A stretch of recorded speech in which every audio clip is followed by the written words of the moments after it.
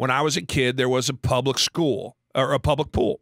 And in the summertime, if we were able to work up, it was 50 cents to go to the public pool all day long, and then it went to $1. So $1 meant we had to find that many more cans, or we had to swipe that many more quarters, whatever it is, to get into the deal.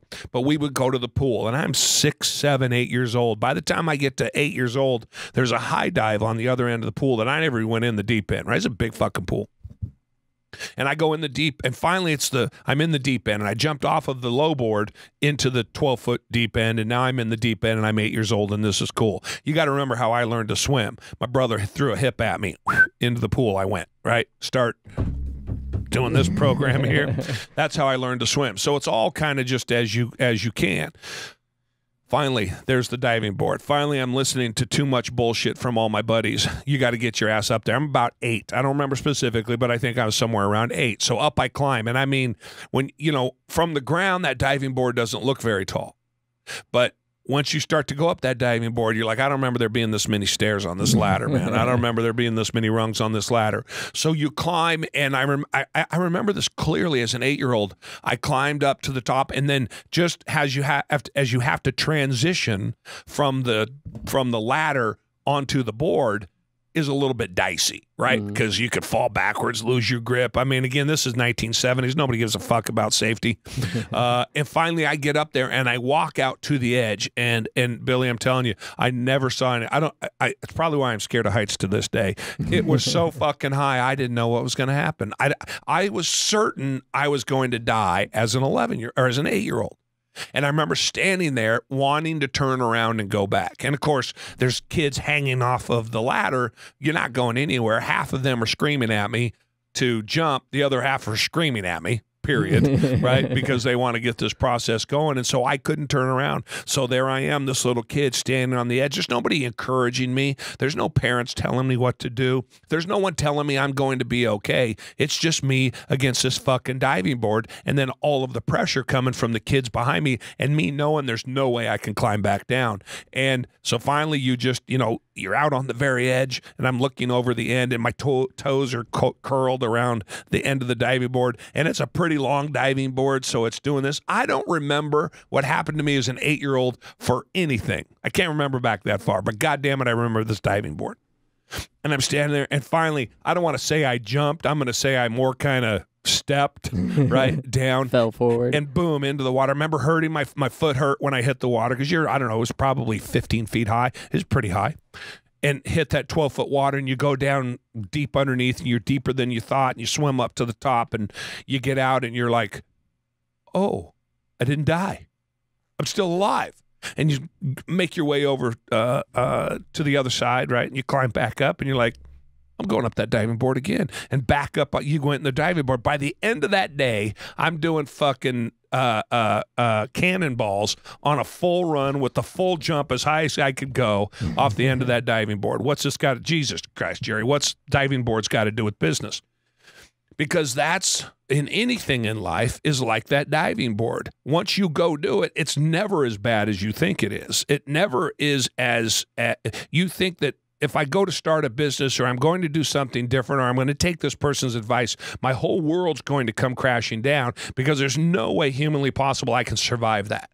And then you go and do it, and you not only survive it, but you're like, holy fuck, I can fly. I could literally run now on that thing and take a jump, or, take a bounce at the stop and get myself thrown up even higher and come crashing down and make a big old splash and run right back and do it all over again, where a half an hour before I was frozen solid at the top of it. And that is life. That's how these things work. And that's business in a nutshell. Business is freezing. It will freeze you, I should say. It will absolutely just stop you dead in your tracks. It's that difficult. But life can be that difficult about anything. So when you have something to overcome, you came from a bad background, you had a tough life. All of us had tough lives. All of us had bad backgrounds. As I've said before, 17 years old, living in a $25 a week Flop house, excuse me, thank you. With hookers and heroin addicts. I mean, it doesn't get any lower than that, but there's other people who had it low. I could have let that stop me, or I can just climb to the end of that thing and jump myself into the deep end and immerse myself in it. When I was 28 and I went to start a company, that's exactly what I did. I didn't know the first fucking thing about it, except I knew I wanted to keep working. I knew I wanted to jump off that high dive. I saw other people do it, so I knew it was possible.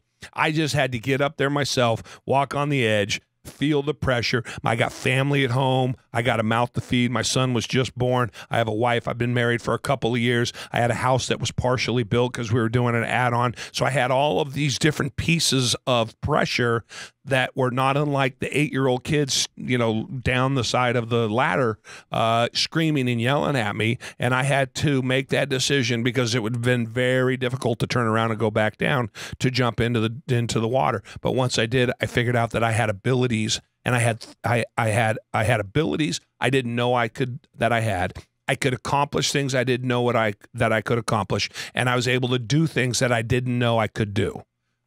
Be they work 8 straight days with no sleep, be they work 3 days with no sleep, be it take on immense amounts of pressure. Could it be going and selling? Could it be hiring 50 people in a year when my major competitor went out of business? Could it be buying real estate, buying gas stations? Could it be building houses? Whatever it was, pretty soon after I learned that lesson that I learned when I was 8 years old on the top of that diving board, that lesson helped me throughout life, because I never forgot it. I think about it all of the time. So when it was like, buy a building, fuck, I can't buy a $2 million building. What do I know? Diving board. You're standing at the top. Looking down over the edge. I can't turn around and go back. I need the building. The pressure's on me, right? What do? What if I fail? What if it doesn't work? Straight in. Now, maybe I don't get to the edge as quick, right? Maybe somebody's got to come rescue me. But does that stop me from climbing the diving board the next time? No, because if you do, now you're really frozen. Now you're really not going anywhere.